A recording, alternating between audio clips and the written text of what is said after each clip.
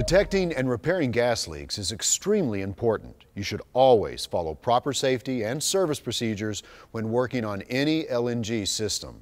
Failure to do so may result in damage or personal injury. Please review the safety procedures in Segment 4 before proceeding. Let's take a few minutes and walk through the key steps in this process. Before starting any leak detection process, be sure to follow the safety procedures outlined in Segment 4. Now, if you suspect a leak, check all of the fittings and connections using certified leak detection equipment. Most leaks will be found at a connection.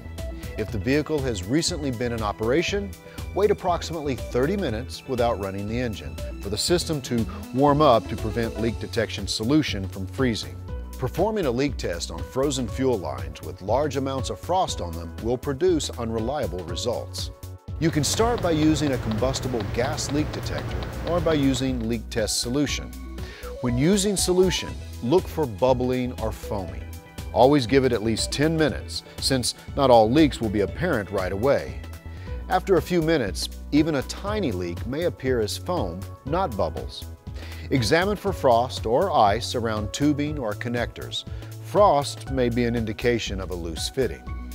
And finally, check for signs of damage to tubing. Remember, before fixing a leak at a connection, depressurize the system completely or defuel if necessary, as described in Segment 8. Tighten a leaking tube fitting by using the proper backup wrench to support the body of the fitting, and then use a second wrench to snug up the tube fitting nut.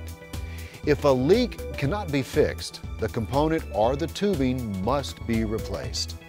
When attaching new tubing for the first time, finger tighten the nut and then tighten another half turn with a proper sized wrench.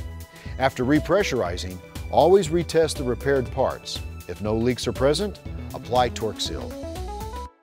By following these important guidelines, you help to ensure your safety and the safety of others.